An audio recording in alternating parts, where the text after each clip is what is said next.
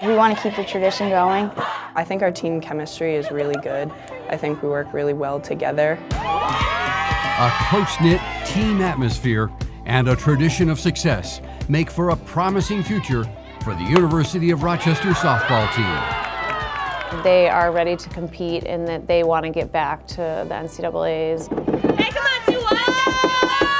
Ultimately, we'd love to win a national championship. They're very motivated to do what they need to do to get there. The Yellowjackets, who haven't had a losing record since 2004, have gone to the NCAA playoffs 4 times in the last 7 seasons. That includes a trip to the national championships in 2014. Everyone comes together and the chemistry is pulled together, and at that point in the season we all know what we can do and what we're capable of doing. Being in those pressure situations is really exciting for us. We expect to make it far and to win the league. Right when we all came here, we all had instant friends, just being teammates and spending time with each other right off the bat. The Yellowjackets, members of the competitive Liberty League, start each season with a trip south or west. In 2018, they went to Tucson, Arizona.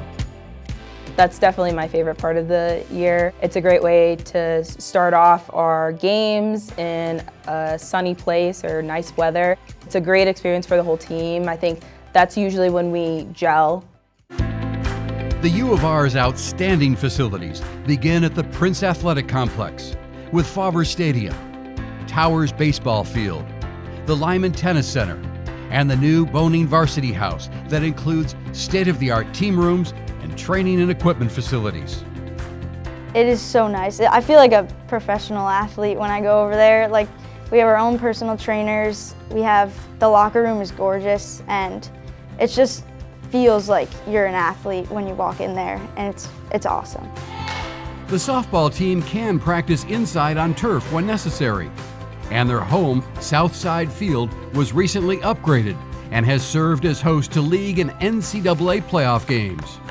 You know, we've done a really nice job kind of upgrading that facility. You know, bullpens, batting cage, brand new dugouts.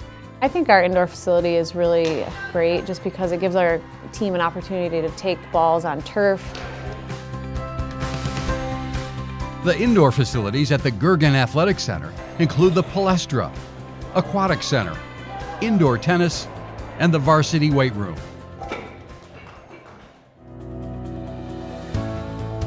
The University of Rochester, with its beautiful river campus, is a top-tier research university and is ranked among the best in the nation and in the world. More than 200 majors are offered. The facilities here are really nice for digital media studies majors because there's Sage Art Center, there's a studio there to record film and shoot video. I think this school will definitely prepare us for what we have in the future. There are a lot of different areas you can study here and be successful in it. It's a great foundation. The campus is adjacent to the new college town and its many attractions.